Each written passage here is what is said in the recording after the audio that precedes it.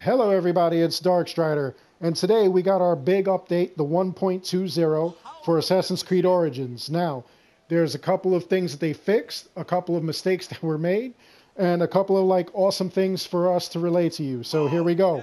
First of all, they added support for the Hidden Ones DLC.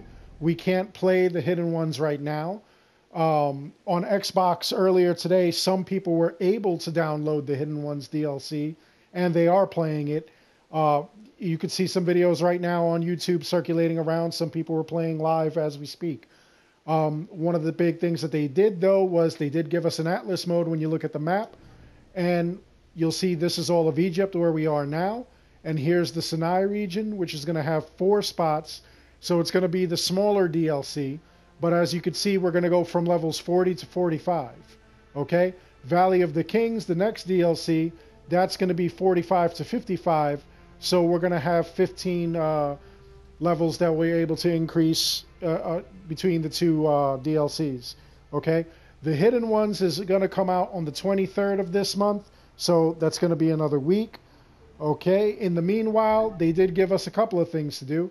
For instance, in Memphis, over here, incoming threat, the side quest actually is the beginning of the Hidden Ones, sets you up for what's going on. Okay? Other than that, they fixed a couple of things. Right now, we're able to sell outfits to the weavers. So any of you who have multiples, like from Hekachess, let's see, I have multiples of, I know the mummy outfit, here we go, and the pharaoh armor. A scarab soldier, so that you'll be able to sell those off if you have multiples. They also reduced the hippodrome difficulty, so you should be able to race easier while you're playing that. Another big thing that I wanted to talk about, they actually fixed the master abilities, which was lower than when they'd first designed it. So if you looked at one of my videos originally, I had put a bunch of ability points. Here you don't see that I have that many more ability points added.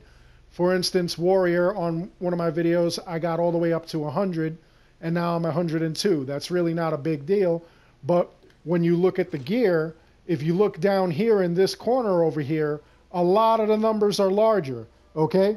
For instance, over here, this melee damage is now 420, when originally I put 100 points in, and it was only 227. So that's an increase of 193 points, all right?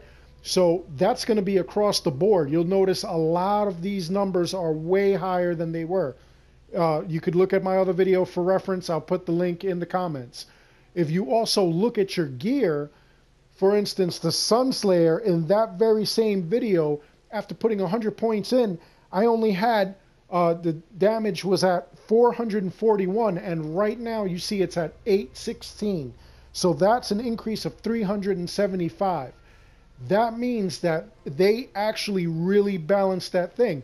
So, hold on one second. I'm going to put another ability in Warrior, and let's just take a look. Damage 420 for A. B is 816.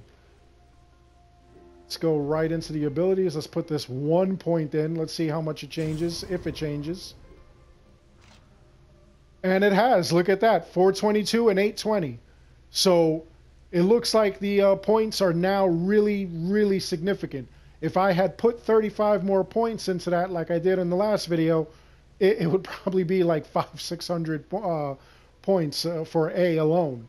So that's really big. Anyway, we have a week before the new DLC comes out, or before we could actually play it. The support is there for it. What do you do in the meanwhile?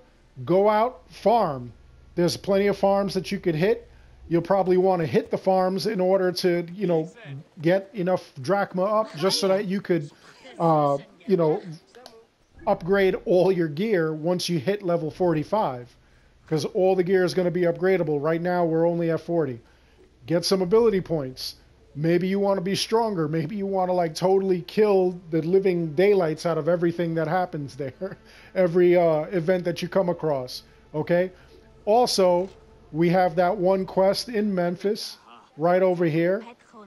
We'll get that, and that's the new quest for that opens up the Hidden Ones. That gives us the the details to what we're going to be doing. So those are just a couple of things you could do in the meanwhile while you're waiting during this week. Definitely drachma you're going to need because there's going to be like a lot of expensive stuff. But go out, sell all your additional outfits, farm if you need to, and just enjoy all your new things. Do a couple of hippodrome races. Enjoy that. Anyway, I hope you liked this video. I hope you enjoyed it. Please like and subscribe. Let me know what you think of like some of these updates that they did in 1.20. Let me know. I know one person said that they put 500 points in each one of their masteries. Let me know what that looks like right now. Anyway, thanks for watching.